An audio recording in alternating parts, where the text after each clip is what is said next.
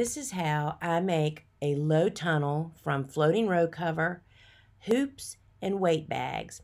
So I'm pushing the wire hoops on the edge of the bed, and see how I'm bending that hoop in? That's making the foot of the hoop straighter as it's going into the ground. It just makes it easier to push it in.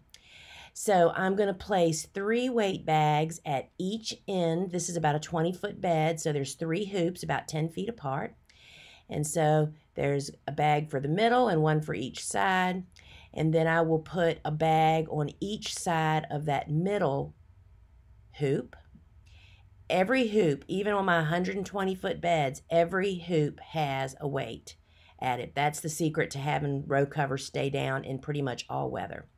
So now I'm going to pull the floating row cover up onto the hoops, and you kind of want to be sure that it's centered on the hoop so you have the same amount of fabric on each side. Put the heavy weight in the middle and then pull it out flatly and put a weight on it. And then I am going to come down to this end. You always secure the ends first, then do the middle hoops. So, and a tip on a really windy day, especially if you have long beds, the lower you keep the row cover to the ground when you're handling it, the less wind problem you'll have. So now see, I'm centering it on the hoops, pulling it tautly, but not super tight, but you want it to be taut, and place a bag, and each bag weighs about 15 pounds.